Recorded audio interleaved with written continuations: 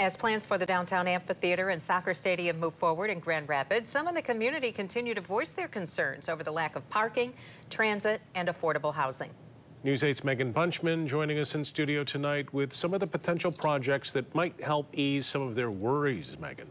Brian, Sue, good news for commuters who are excited to take in a game in the future or a future concert at the Grand Rapids 2 venues that are coming in. Parking relief is on its way.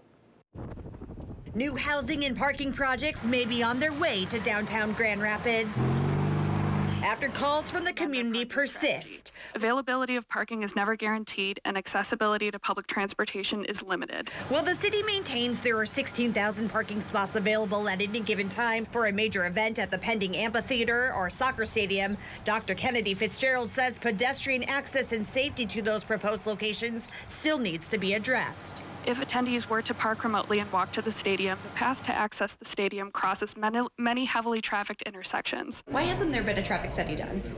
The traffic study was not required by the city, so that's why there was no traffic study done. Planning documents filed with the city's Brownfield Development Authority this week show that the Downtown Development Authority is looking to add a 350-space parking structure near the downtown, and Grand Action 2.0 has proposed to add a 6th-floor parking ramp or 917 additional parking spots. We still have a long way to go. There are a lot of other elements that still need approval and consideration. Additionally, Grand Action 2.0 said during Thursday's Planning Commission meeting that it is working with the Rapid to add specialty routes during peak event season. The existing bus connections are not enough for this project.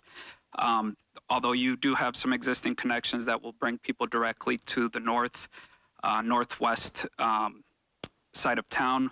The almost always overlooked 3rd Ward does not have a direct bus connection to this area, and I think it would be very, very important to ensure that that happens. 2 other housing projects that are also planned in the downtown corridor. A 21-story mixed-use building that would add 475 apartments is tentatively breaking ground along the Grand River near Market and US 131, and an 18-story stadium district tower with 260 apartments is slated to be developed by the DDA.